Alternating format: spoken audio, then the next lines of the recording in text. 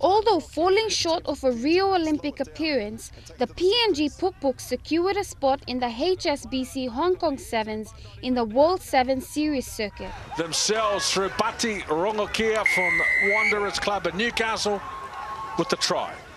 Something Coach Douglas Guise believed was well within reach. So it was a pretty tough call going and playing the top tier nations like Tonga, Samoa, Australia to qualify for the Olympics. So we had a goal of making the semi-finals and seeing what happens from there. And it was good to make the semi-final, but fortunately we missed out. But the boys qualified for Hong Kong, which was a realistic goal for us to get back on the World Series circuit next year.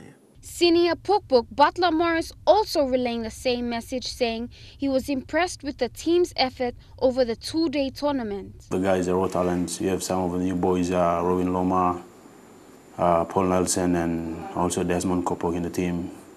Yeah, they play very well against most of the teams, but we did well, but we fell short on the way against strong side like Australia and Samoa. But the boys did well. Morris, however, believes their participation in international tournaments has highlighted the lack in size and strength. You know, like especially the size build, we need to put much more muscle.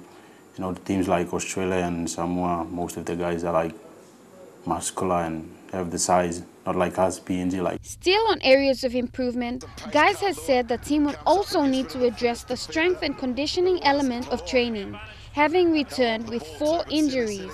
To really restructure our programs and really look at the S&C and the supplement side of things, yeah, because every other team around on the series or in the world have really pushed hard in the S&C, and I think we need to start looking at that.